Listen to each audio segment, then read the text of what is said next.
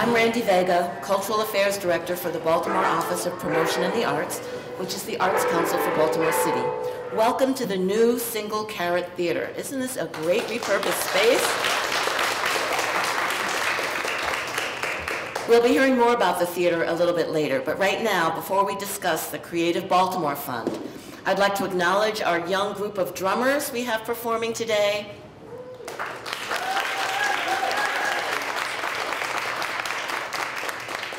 And let's welcome Stacy Sanders Evans, who's the Executive Director of Young Audiences Arts for Learning. Stacy. Thank you, Randy. I'm so honored, very excited that Young Audiences Arts for Learning was asked to be part of this celebration.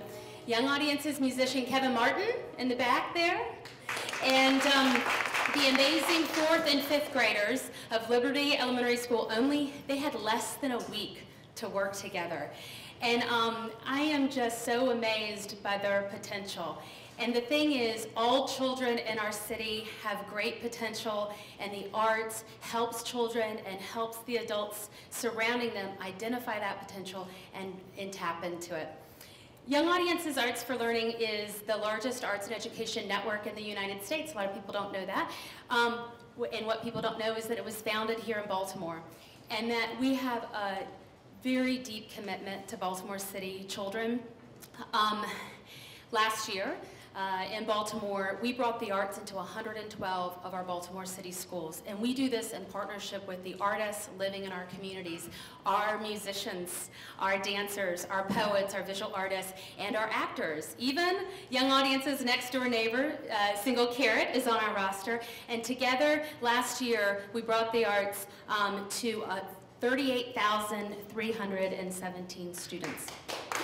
But, you know, our vision is that all children will have the opportunity to imagine, to create, and to realize their full potential through the arts. And that is why I'm very excited about the mayor's announcement today, because thanks to her, we will have a better chance of ensuring that all students have opportunities like the ones that Harrison and Jasmine and Sierra and India and Antoine and Thomas and Ayana and Kenneth and Cameron and Aaliyah and Kalia and Justin and Wayne and Robbie and Ciasia that they had. So from the bottom of our hearts and our steel drums, we say thank you. Thank you, Stacy, and thank you, our wonderful performers from the Liberty School. Several years ago, the Baltimore Office of Promotion in the Arts administered the Creative Baltimore Fund. This grant program was extremely beneficial to Baltimore's arts community. So to tell us more about the Creative Baltimore Fund 2014, please welcome our mayor, Stephanie Rawlings-Blake.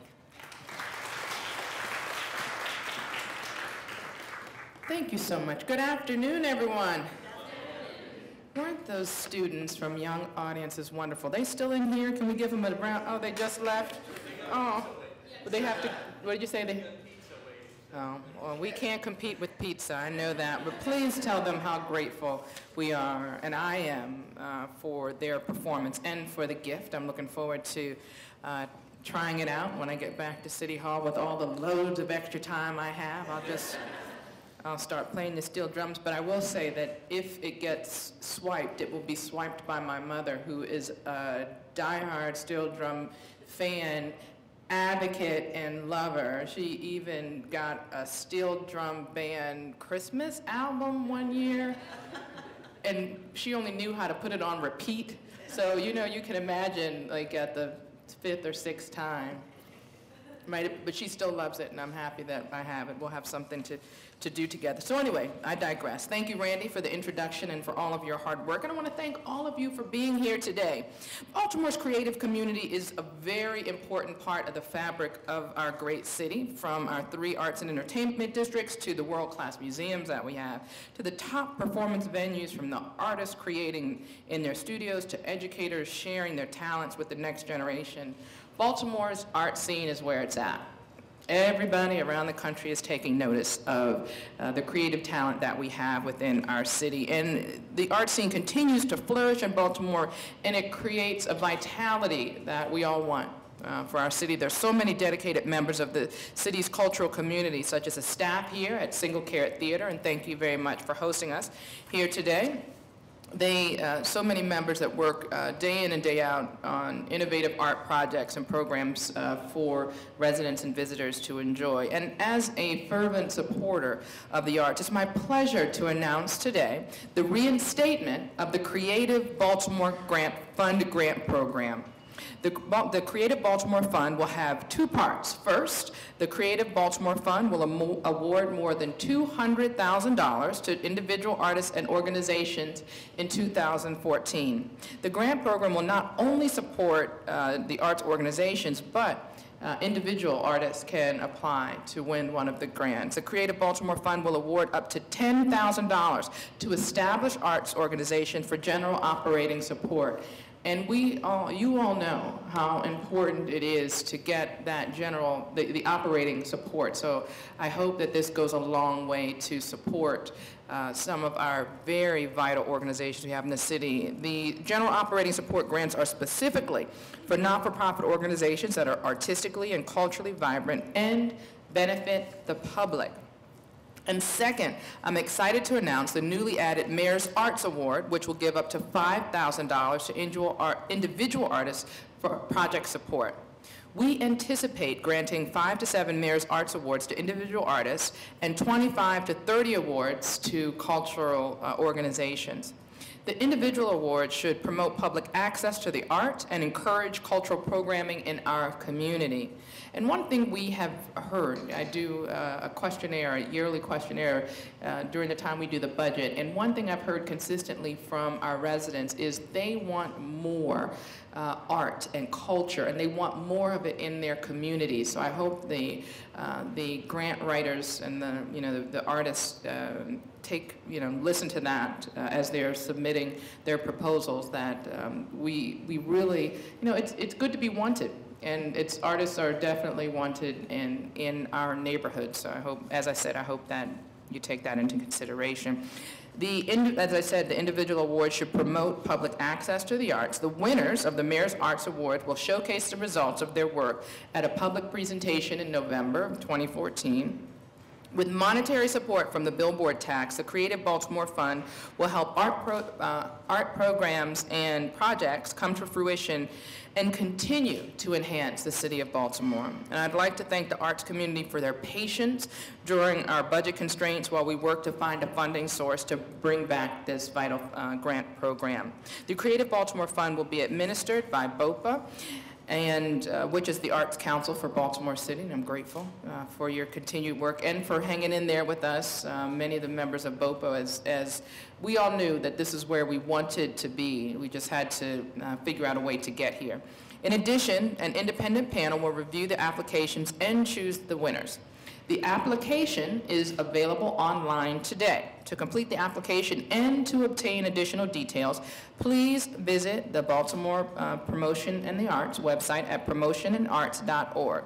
The deadline, very important date, the deadline is Monday, March 31st, 2014. The grant winners will be announced in May of this year, and I encourage all Baltimore City artists and art organizations to apply for these grants. And this is something I think we will benefit from by sharing the word. I know everybody here wants to win an award, but you can spread the word as well. I think, the more the merrier sometimes. And so I hope you help us get the word out. I would like to thank the artists and the arts organizations that we have in Baltimore for continuing to make Baltimore a wonderful place to live, to work, to play, and to create. Again, thank you very much, and I'm looking forward to seeing the proposals that are, the winners of the proposals, and giving out the Mayor's Arts Award. Thank you very much.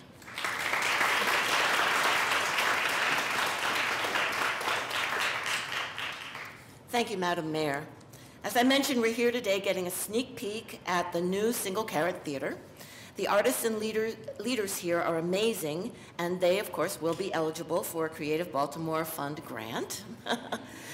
Please welcome Elliot Rao, Managing Director of Single Carrot Theater.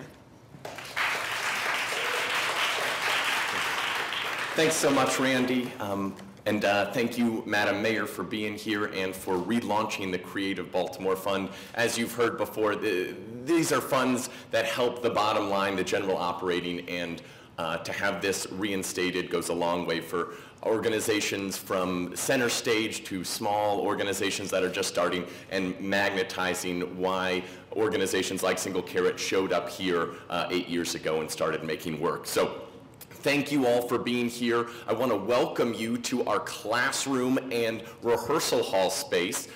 This was a project that started about 2.5 years ago, and only in Baltimore do for-profit developers approach nonprofit organizations and say, we want to put you in our business model. And I think we can look around and see the social impacts and also the economic impacts that arts have in this great city. So this is one of many shining stars all over Baltimore City. I want to again thank BOPA for being here, calling us up and asking us if we could play host, and for the press corps for coming and getting a sneak peek. We have some very exciting events here at Single Carrot. We are going to be having our grand opening. That's going to be Friday, January 24th, right here. And something I want to invite everybody to is our free community open house that's going to be taking place right here on Saturday, February 1st from 11 a.m. to 4 p.m. We're going to have free family-friendly activities, arts and crafts projects. We're going to throw our doors open and connect with not just the residents here in Remington, but all of central Baltimore. So if you have anybody that might be interested in a backstage tour, a community art project, or making a brown paper bag puppet with me, I encourage you to come down on Saturday, February 1st. Single Carrot would not be able to exist in a building like this and grow from an idea in a classroom 2,000 miles away without general operating support. And to have the city come back and say it's central to them, it's central to the growing cultural class and the cultural community here, just makes us so happy and thrilled to be here and looking around and having 4 walls and a roof to call home, not just for next season, but for 19 seasons in the future. To be able to throw our doors open and connect with all the residents around here is priceless. So I just want everybody to enjoy a sneak peek. If you are interested in going on a tour, I'll be giving guided tours after this. And if you have any questions, Jessica Garrett, our PR director, is in the back. We would love to invite you back for grand opening weekend as well as getting a sneak peek. We are thrilled to be here to have partners like Young Audiences for Arts and Learning next door. The synergy is going to just echo and radiate throughout this building, and you're going to come back and have a wonderful restaurant bar experience with a Woodbury Kitchen restaurant, Parts and Labor, that's opening springtime. So all sorts of great activity happening here, and watching Central Baltimore really evolve and bringing feet to the street and opening doors and working with all these wonderful arts organizations and entrepreneurs to see what happens when we all get on board together. I want to thank you all again for being here. Thank you, Madam Mayor. We did get you a gift. It's a little smaller, but it is a carrot. So, and that also is a lifetime pass. You just wear that at Single Carrot, Madam Mayor, and you're in for free. All right? Lovely. Again, thank you all so much. If you have any questions, don't hesitate to find a carrot. They're also donning those lovely pins. So thank you all for being here, and I'm going to turn it back over to Randy and Bopa. Thanks, everybody.